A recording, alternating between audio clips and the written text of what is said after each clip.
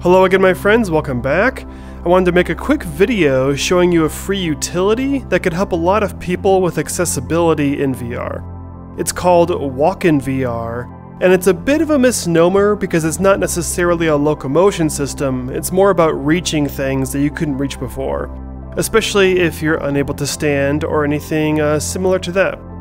After firing up the app from desktop, you'll see this. It'll show you your controllers, and I'll just show you a quick example. On my right hand, I'm going to choose menu button and rotate. Left hand, menu button, move. Okay, I already said that. Now, as a good example, I'm going to fire up New Retro Arcade Neon because this is an older VR game and there's no rotation settings and no in-game height settings. So now, thanks to WalkinVR, I'm going to press and hold menu on the right hand and I can rotate the world. And now let's get to the game and I'll show you the height. We're here on our private arcade, we'll rotate. Rotate.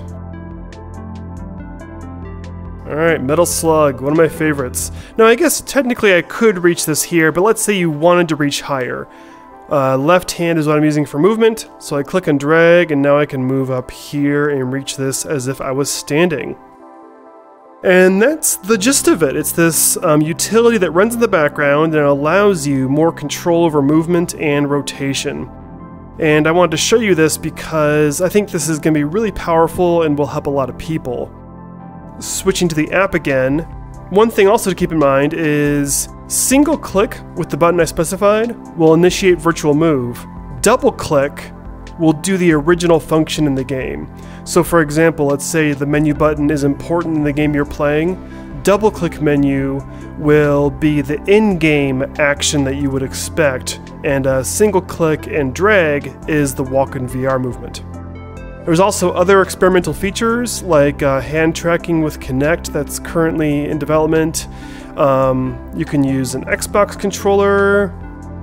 There's boosted movement so that when you move your hand, the controller moves even more. So it's even more flexibility with reaching things you couldn't reach before.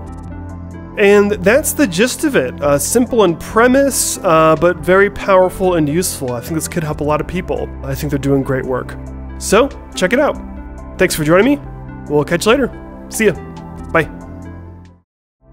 Well, that's it for now. Thanks so much for watching. If you like what you see, please subscribe. See ya.